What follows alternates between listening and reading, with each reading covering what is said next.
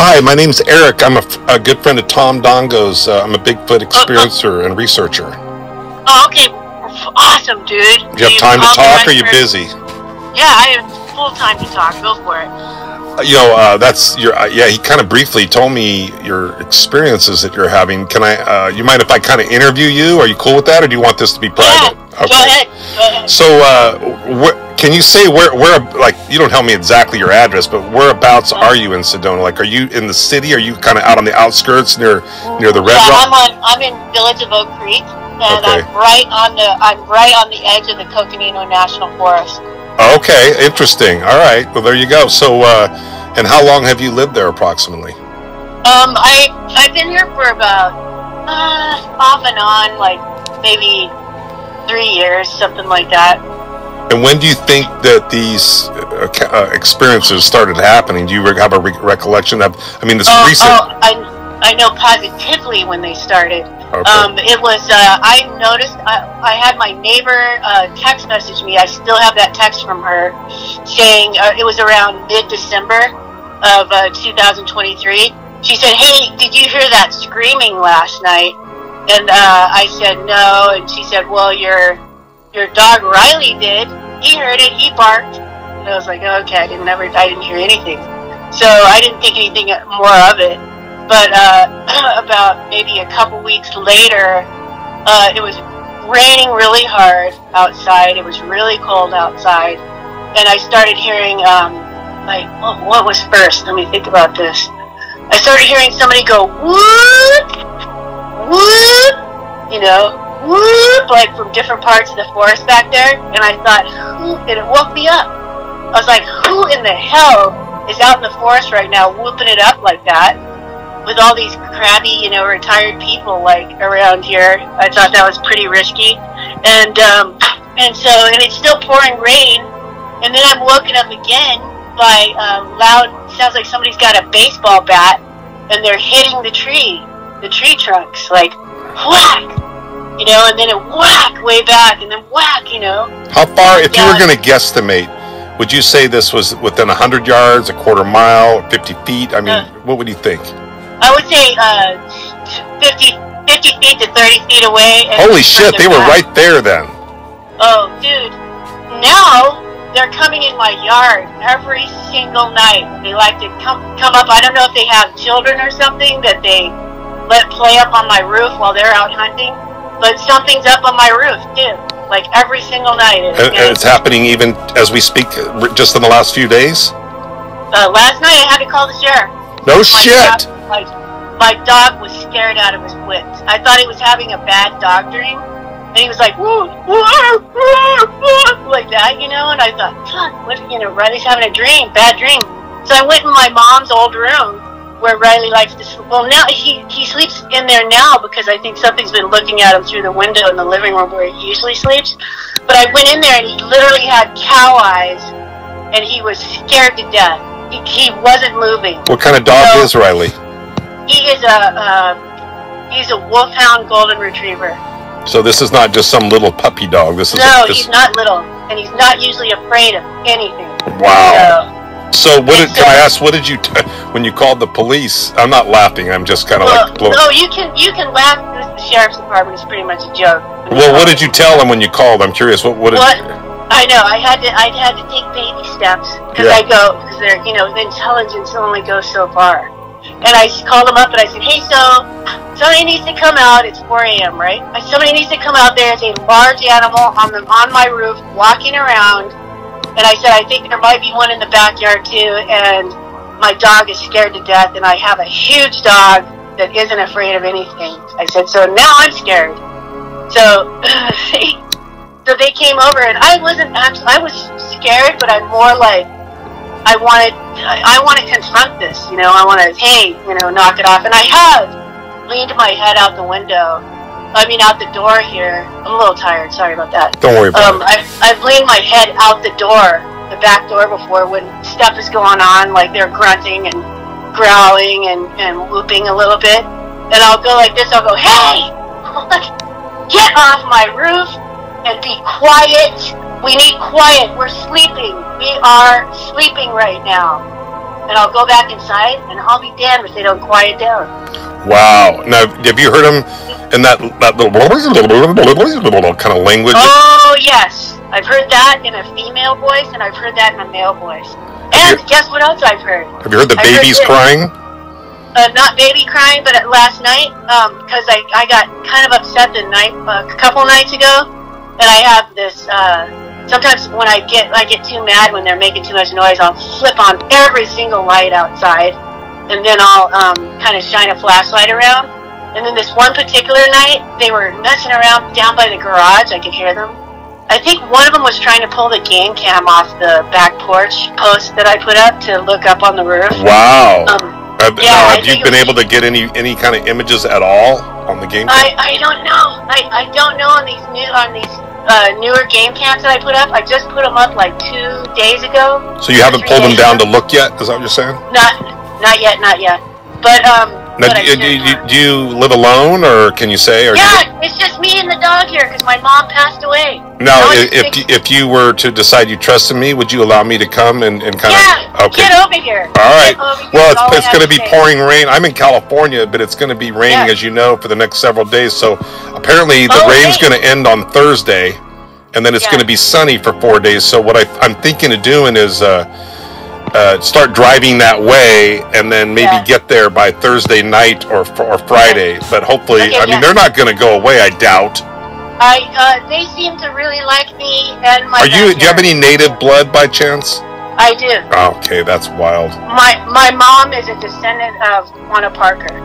No kidding! Wow. And mom is she passed on, or? She did pass, and it was pretty tragic. Yeah. Now, do you still have do you have brothers and sisters that are still alive, or do you? I have a sister, but she doesn't really get into the whole, Yeah.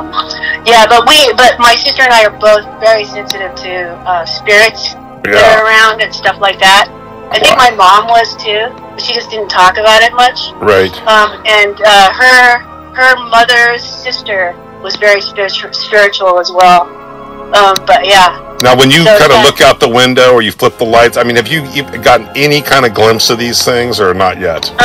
There was one time when I was out, before I knew this was going on, I was outside and the deer were walking up to the back fence, and I go, oh, hey, you guys want some apples? So I sliced up some apples, giving them some apples, and I noticed they seemed paranoid. Like extra paranoid, because it was during the day, and I thought, well, that's weird, because no one's out there. No one ever goes out there.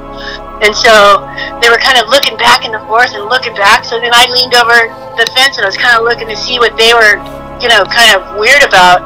And I saw something sort of elongated that was white and black going through the brush really fast. And it would have been crawling on all fours really fast. And I was like this. I was like, oh, wow. What if that's a Mexican wolf? I thought it was a wolf. But you couldn't tell how big it was because it was kind of camouflaged from the bushes? No, it wasn't that camouflaged. It was, the only reason I saw it because it was white and black, like white on the back and then maybe a black undertone. Were you able to see its head at all? Not clearly, but I could see that it was kind of elongated, which made me go, wow, was that a wolf? What was that? Was it bigger than what you imagine a wolf to be, or about the size of it? Yeah, it was bigger than a coyote, and I've seen Mexican wolves, and I would say they would be bigger than a Mexican wolf. Is that normal for your area, for those kind of animals to be out there? Well, Game and Fish releases like stuff that's endangered out here all the time. So, and I heard that they had released Arctic wolves out here before. No kidding. But that was a long time ago. That was like 20 years ago. So now, what about? Tom said that you had cast a footprint. I cast a footprint right outside my back gate here, but there's constant footprints here. So really, about how many inches are they approximately? The one that I cast is 14 inches. And how is it pretty wide, like much wider than a human print? It is pretty wide, but there's some long, thin ones too, longer, thinner looking ones. Wow. And to me, it almost looks like they're walking on the outer edge of their foot sometimes. I don't know if that's to be quieter or what it is, but I can tell you this. I'll go back to when I set the. So they were doing something by the garage. I thought they were trying to take that game cam down, and something had been messing with it when I looked at it the next morning. But I ran downstairs. It was around 2 or 3 in the morning, and I set my Jeep alarm off, which is in the garage, and it's loud. So it went off, and it seemed like everybody scattered, right? So then I go out, the dog wants out, the dog's all hyped up. And so I let the dog out, and I walked out there with him. I was shining my flashlight around in the forest, and there was a bunch of orange eyes out there. Like, no shit, wow. Like peeking out of the bushes, and it seemed like they were cowering a little bit, putting their head down, like, what happened? They were kind of freaked out.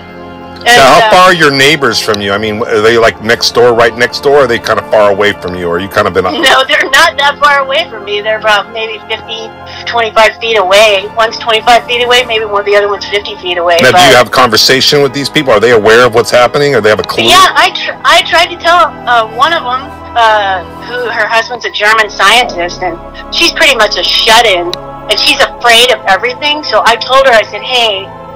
she asked me how I was doing and why I was leaving all my lights on outside all night long, all the time now. And I said, well, because I feel like there's the muggy-owned Bigfoots running around here. And I said, and I'm fucking scared. I'm like kind of, paranoid a little bit. Well, from what I read, the Mogollon Bigfoot is not the most friendliest guy in the world, or those particular Bigfoot are not. We I don't know if you. I'll tell you a story, and I'll tell you more about it when I see you. But this was about, I'm trying to think when it was. 3 years ago, approximately 3 years. Time flies. After COVID, it's like everything's a blur, right? Right. But myself, a guy named John Polk who lives in Sedona, Arcturus Raw, his name's Renee Swain, and his girlfriend Christy. Anyway, we were up there at the Happy Jack. I don't know, have you ever been up to Happy Jack? No, but I've heard about it. Yeah, it's the forest up there. It's the Mogollon Rim. It's up there. Anyway, so we drove up there to because we were told that there was a spot up there. This guy took us to and said this is where Travis Walton was abducted. So I wanted to know. Oh, right? Yeah, that's up in near Snowflake. Right. Well, the area this guy took us to turned out was not the area where Travis was taken, but it was about 50 miles as the crow flies. But when we got up there, it was a really cool area because we were literally on the top of the rim. I mean, and there's trees all around, and so we're 7,500 feet up. Now the campground was 5 miles. We were 5 miles up the mountain, away from the campground. So we were literally, camping in the BLM land, thinking that, maybe we'll see some UFOs. That was the whole idea. And so we're sitting out there. It was about 10:30 at night. And we're, talking and laughing and having a good time. And all of a sudden, we started hearing these noises out of the forest.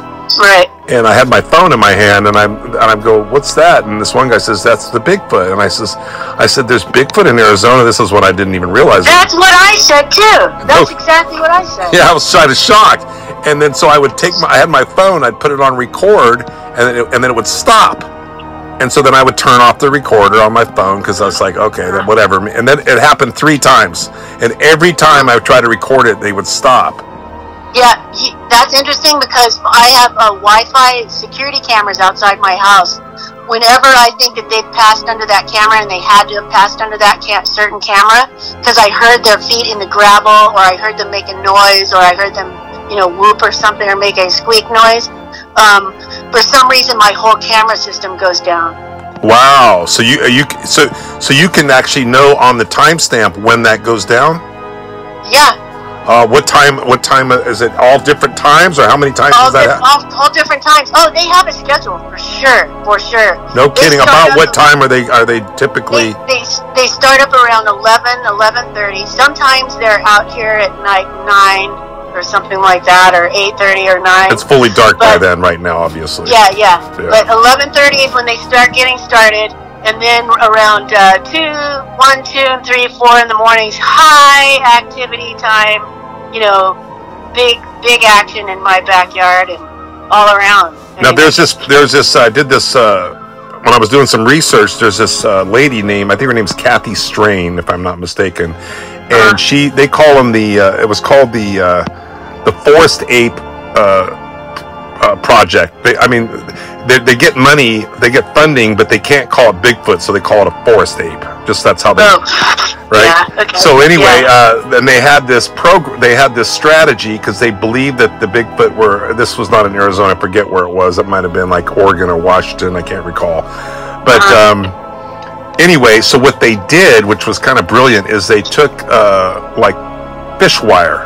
real fish line, and they stretched it in seven different places around this area. And what they did is they stretched it from one tree to the next, and they put it up about 7 feet, because they didn't want, if something had come across it, they didn't want to worry about, a bear or a deer. They were only thinking that whatever this creature is, if it's over 7 feet. And then what they did is they attached this this really small radio transmitter to this wire. Wow. Yeah. This is a true story. It's like a 42. You know what I do when I come up there? I'll bring I'll send you the link to it. But anyway, so apparently, the paper is called Tag 7, because on tag number 7 at one point, because it was missing. And then they had the radio signal, and they couldn't find where the radio tag thing had gone. And then all of a sudden, I don't know how many days had passed, they get a signal, and now this thing is moving. Whatever it was that was attached to this creature is moving. Now they tracked this thing for 8 months, and they couldn't find it. Wow! And it would move from one location, like with the seasons. Yeah. And they were driving around in these little in their off-road vehicles, and they were camping, and they had a bunch of them, and they talked about they would hear the sounds, and the rocks would be thrown at them, and the whole 9 yards. And then at one point, at the very end, I guess they were camping in this one area near a mountain, base of a mountain, and they were getting rocks thrown at them, and I guess they just said, let's go. And so they went in after it. And I don't think they didn't have video of this, but they believe that this thing climbed up the mountain and went up over the mountain, and then they never, after that, whatever had happened to the tag, it either disappeared or fell off, but they lost track of it at that point. Yeah, see, it's weird. And then my thing too is about how mystical these are. Is why is it that wherever you have high UFO activity, also have Bigfoot? Yeah. I feel like Bigfoot is like the guard dog for these alien projects that are going on. Yeah, it could be. I do think that they could have some sort of alien connection there. I agree with the lights. I mean, that's or they have the ability to cloak or go into like the form of an orb. Maybe, yeah. I mean, I definitely have, like, I filmed my dog. Or I saw on the video on my security camera, my dog was walking in the side yard during the night. This was a couple nights ago. And as he's walking around the corner, I thought a rock was thrown. And I slowed the video down, and it actually looks like a blurry orb, and it's not even round. It just looks blurry, and it kind of just goes into the fence. But it looks like it's following the dog for a second. Wow. Now, have you actually, in the daytime, I know it's been raining, but have you walked, you probably don't want to do this alone, but have you walked out into the forest to kind of look around? When I first heard that tree knocking and the whoop and all that, I was perplexed the next day, and I was like, okay, what? And I went on YouTube, and I typed that in, and it was giving me all this Bigfoot stuff, and I went, what? Arizona and Bigfoot, just like you. And so the next day, I hiked up to where I kind of felt like a lot of the activity was heading, but I was also looking for broken branches, and I think I found where they were starting to build a pretty large nest up there. Were you able to take any pictures of this? Or? Yeah, I did. I videoed that, and I took pictures of that. And in the video... Now, are you on social media at all, by the way? No, I used to be, and now I'm not. I don't know why. I look forward to seeing your video, because I definitely, I wouldn't say I'm an expert, but I've seen multiple structures in multiple states. I've seen them in Oregon, I've seen them in Washington, I've seen them in California, in Arizona, in Montana, in Idaho. They're all, and you know what is where they're really crazy is in Arkansas, where the what's the name of what's that creature that the Boggy Creek Monster. Now I know a guy up there who's seen them a couple times, and he knows they're there because he talks to people about it. They all know they're there. Now he took me on a drive and took me through the areas where they had been sighted. Now we're driving down this road. I've got pictures of this, and I can see off the road about maybe 50 yards or so. a bunch of something. I mean, look, you couldn't really tell clearly what it was, but it looked like it was just animals kind of piled up or in a circle or just scattered about in this one area. And it seemed odd to me, so I said, stop the truck. This seems kind of strange. I want to go out there and take a look at this. So I went out there, and there were no less than 5 different animals. We're talking deer. We're talking... anyway, I'm kind of a little tripping right now. I'm just talking about this, and they were all mutilated, and their heads were torn up, and their bodies and their feet. Oh, that's for sure, Bigfoot. And their feet were torn off. Yeah. And they were just all in this one area, and I thought, no human's gonna do this. There's no point in this. So it would be like a ceremonial. And it wasn't a satanic sacrifice ritual. I think the Bigfoot out there, that's where they put their kill after they kill them for some. And or I think they do like to make a statement. I think. Yeah, well, maybe there you go. Yeah. For a month, so to scare people. Be a statement too. Don't come around here, because look what happened to these guys. Exactly. You know? But yeah, so the reason I think it might be a Mogollon Bigfoot family because of the white hair that I found on the roof. Now I've got a picture. Can I send you a picture on your text on your cell phone? Yeah, sure. That shows this one Bigfoot that's white and like a brownish black, like a two-tone. So I do think that there, I went to do some research, Bigfoot research in Taylorsville, California, which is way far northern California in the mountains, and this lady was having the same kind of thing you're talking about in her house up on this hill, and there's a what do they call those things where it's a habitat where the animals you don't mess with the animals. It's just that's sanctuary. Like that. Well, it was the whole mountain was like, okay, this is where there were bears up there. I'd seen a bear once or twice driving down the freeway, in Colorado or whatever. But anyway, so I was like, I drove around that mountain literally all day one day by myself, just kind of looking for any kind of evidence of maybe Bigfoot. And no kidding, on that day, I saw 7 different bears, and all of them were different colors. I saw calico, I saw a white bear, I saw a brown bear, I saw a black bear. I mean, it was wild. It was freaking wild. So, and then there was a huge fire. I don't know if you know that or not, but there was a huge fire up there, and it burned out that whole area, which is sad because it kind of ruined our research area because I was planning to go back there. Now also I'll go on Google Earth sometimes and I'll look for structures, and there's a couple areas that were on this mountain. When you go on Google Earth, everything is clear except they have these little patches that they blur out. Oh, really? Yes, I'll show that to you too when I see. So I don't know. I think that there's people. I don't know if it's the government, but whoever it is, they obviously don't want us to know about this and look into it. Yeah, I talked to the Forest Service like just the other day. I talked to them. I said, hey, so I've got some big animal on my property, this and that. What do I do? And we started talking about Bigfoot and stuff like that. Well, and I didn't really tell them. I think I have Bigfoot, but they were kind of like, I said, so I heard you guys aren't supposed to talk about Bigfoot. And they go, well, we can, if someone comes in and wants to talk about Bigfoot, we can listen to them, but we can't really talk about it with them.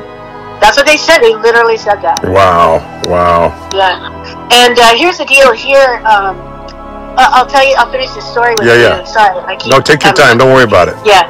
So I set the Jeep alarm off. It seemed like they scattered. Then I saw the red eyes out in the forest a little bit. Then I crashed out again because it got real quiet after that. So then the next night, there's like a high, not a higher pitch, but almost like a female voice, and it's kind of going. It's in the bushes, like near my bedroom, and I'm hearing kind of like a like that, almost like they're trying to say, hey, we're sorry we made so much noise. Is it okay if we play here again? You know what I mean? That's what it felt like to me. Wow. But I don't know. It could also I can take it as it's trying to entice me to go outside because it wants to grab me or something, or grab my dog or something. So I don't know. I take it both ways. So. Yeah. Well, it's interesting. I think that my research and experience has taught me that the native people are almost like magnets for some of these phenomenon for whatever reason. You probably know that. I did not know that, but my friends have definitely been saying. I was in Santa Barbara for a long time. I have a lot of friends there. And I'm like an hour away from Santa Barbara, where I live. Actually, yeah, I'm on the Pismo Beach coast area. Oh yeah, that's really cool there. I've been there a lot. Yeah. Yeah, they always say you're a magnet for paranormal, UFOs, and now this. So, yeah, well, that's cool. Yeah. So do me a favor. You've got my number. You can literally call me, and I'd like you to call me anytime. Okay. If something happens, just call me and say, hey, this is happening right now. Yeah, and I'll put you on speakerphone. So absolutely, and I don't care if it's 1 o'clock in the morning. I'll just call me or whatever. And the other thing is, when I come out there, if you want, we'll go out and we'll tie up some of these real thin fish line, and we'll see if the fish line is moved or broken. Then we'll know there. I mean, I believe you already. I don't need proof, but but we can at least have evidence, even further evidence, that they're moving around out there, because and that might also keep them. What would be interesting is if it keeps them from coming onto your property, because they might recognize that there is fish line, or they might not. So if you're open to that, we can set that up in a few strategic areas and figure out a way to kind of, you know what I'm saying. We'll see. However, it's your deal, but I'll be happy to. But yeah, I mean, that'll be a trip if this continues. I mean, that'll be. Yeah. And here's the deal. I know I've seen nests up on. There's a mountain called House Mountain, which is directly behind us here. Also. How do you spell that? House, just like house. Oh, House Mountain. Okay, gotcha. House Mountain, and it's an old volcano. So it's. Oh, you're kidding me! Oh, there you go. Yeah. Oh my God, that's totally, in my opinion, that's where they're at. That's how far a hike is that from your house? It's a pretty steep hike, but I can. But people don't normally go up there, I assume. This is one of those kind of hikes. Not at all. Oh my God. People around here, they just stay in their house all the time. Yeah, I get it. Wow, that's crazy. So what you got going on today? Are you just kind of chilling out, or? Yeah, I'm chilling out. I was kind of up and down all night with my Yeti friends. Wow. So do you need anything? Are you good as far as, I mean, is there, when I come, is there anything, if there's anything you need me to bring you or whatever, If you have a good thermal imaging camera. I do. I have a night vision, $3,000 night vision binoculars too. Oh my God. You'll be able to see them walking around. Yeah, that's cool. My buddy Adam has a drone with IR on it. So wow. Well, they'll probably hide from the drones, but if we're sitting in your house, or if I'm just sitting in the bedroom looking out the window with the night vision, I might be able to see them. Yeah, and or just sit on the back porch. Yeah, well, I love it.